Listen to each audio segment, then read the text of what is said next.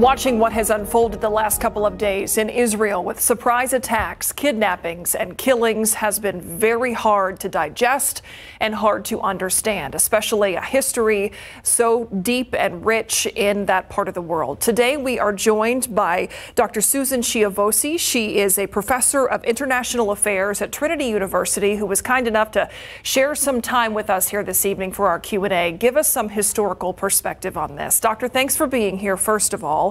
I want to talk about who the major players are in this conflict. We have Israel, we have Hamas. Can you explain what is Hamas? Well, first of all, thank you for having me. Hamas is it started as a resistance movement, and it was an offshoot of Muslim Brotherhood of Egypt. It declared existence in, I think it was 1987, and then took control over Gaza after the election in 2009, I think. And so at the moment, it is basically a governing body in Gaza, and it has two wing, if you like. One is it provides all the social services and schools, health, etc. And then it has a military wing. It functioned more or less like a governing body of Gaza. Gaza was more or less like West Bank, but there were settlements there, but Israel decided to take all the settlement out.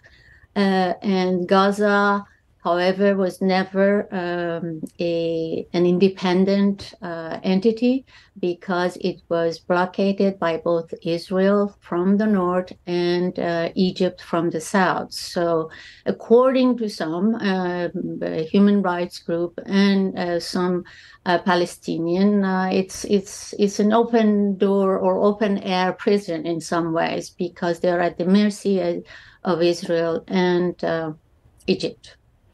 This area sorry, Professor, this area has a very long history of conflict, of violence there.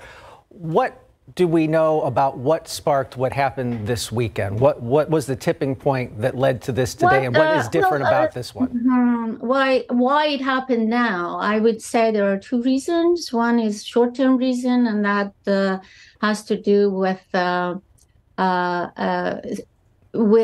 election of a hardline Israeli government that added to the settlement. For example, according to the High Commissioner of Human Rights in United Nations Human Rights, the number of settlers in West Bank, not in Gaza, because we don't have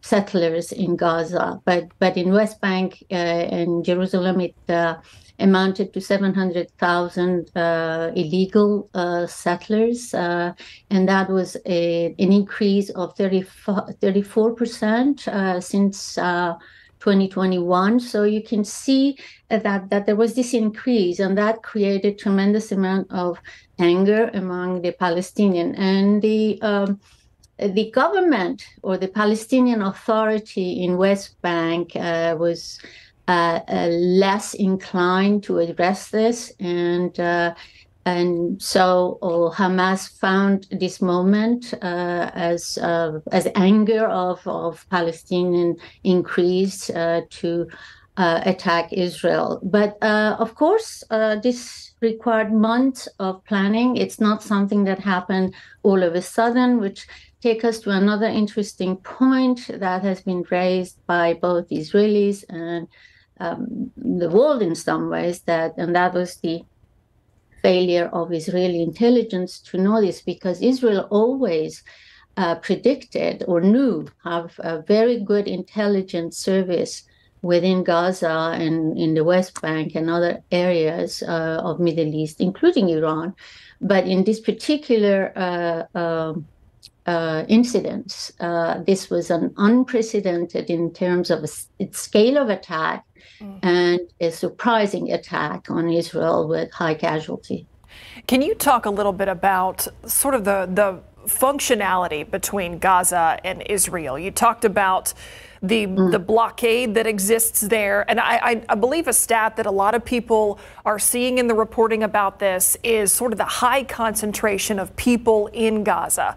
140 some square miles, home to 2 million people in such a small space. Many of them travel back and forth, though, correct, to Israel to work. I think there are about 17,000 who have, if I'm not mistaken, work permit. They go daily and they come back after work. But to tell you, to give you a sense about the lack of autonomy is that, for example, after this attack, which was, as I said, it was unprecedented in its scale, Israel cut off water, electricity, and to the whole Gaza. So that tells you something about how much control Gaza has on its destiny, so to speak. So yes, there have been people in Gaza who have had work permit.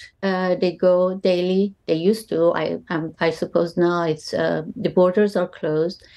But the rest of the population are basically have no permit to go anywhere. And that is also true of Egyptian. They don't allow Gazan to go anywhere. Dr. Susan Siavoshi, I know there's so much more for us to dive in on this subject and this history, but I appreciate you spending some time with us, giving us that context. Of course. Thank you for having me. Thanks for being here. Keep up to date with all of San Antonio's top news, weather, and so much more by clicking the like and subscribe buttons below. And once again, thanks for watching KSAT.